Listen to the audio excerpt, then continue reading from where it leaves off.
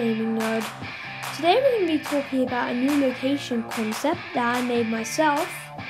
It's called Feasty Foes. So basically what this is the location for Fortnite, and it has a lot of cool features to it. So if you enjoy, make sure to smash that like button, subscribe to the Gaming Nerd, and let's jump straight into this. So, Feasty Foes, right? It's basically a castle right in the middle, and then 12 houses around the castle.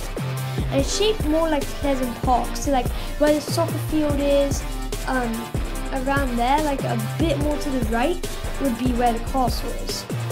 And it spawns the SMG gun that we made a video on yesterday, so go check that out if you haven't already.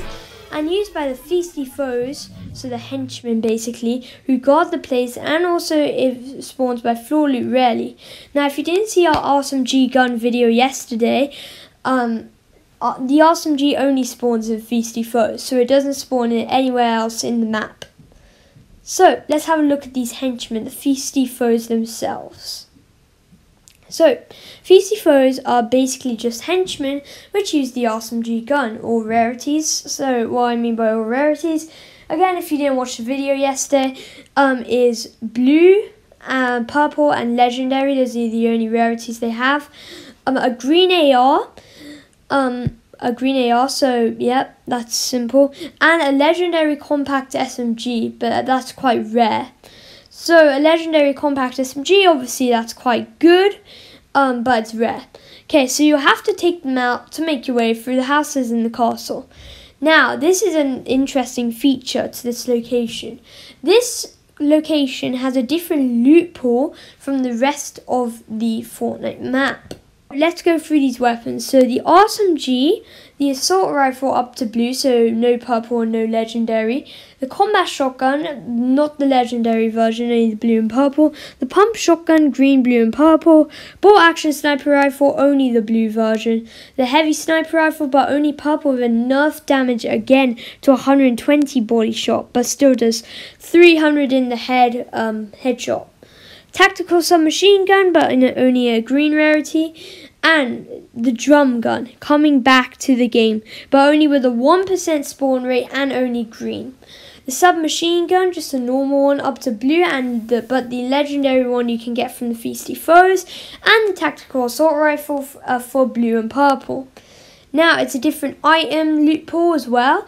So you have mini shield potions, big pots, shockwaves, rift to goes, grenades, damage traps, but these are enough to 100 damage, not 150 anymore. Bouncers, chugger splashes, medikit, bandages, impulse grenades, shadow bomb, the launch pad, and the water bucket. Now the water bucket, you will see what you do with that, which is basically another concept that I made myself.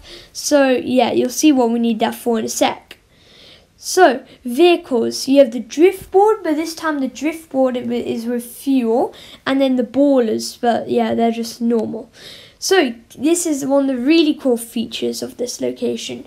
Get to height. Throughout the game, the floor will become lava and start to rise. Use brick and metal because wood will burn and break you into the lava. Lava does 5 damage per second, and get to the top of the castle and raise the flag so the lava goes away. For now. So what you have to do to get rid of the lava is get to the top, lift the flag, so there'll be some button that you press, and then the lava will go away for the whole location. But it could come back later on in the game. Really cool thing here, hydration. So you're going to need water in this location, otherwise your health will start going down and you will eventually die. And there are a couple ways to get water. Now this is where the water bucket comes into play. The first way is to lift the flag on top of the castle to get rid of the lava and to gain hydration. Another way is to use the water bucket and drink from it. The water bucket is an item that I showed in the item loot pool. And the final way is to go into the water, into any water in the location, and press square to drink from it. Now, here we go, the bosses of this location. This is going to be the first location in Fortnite that has 2 bosses and not just 1.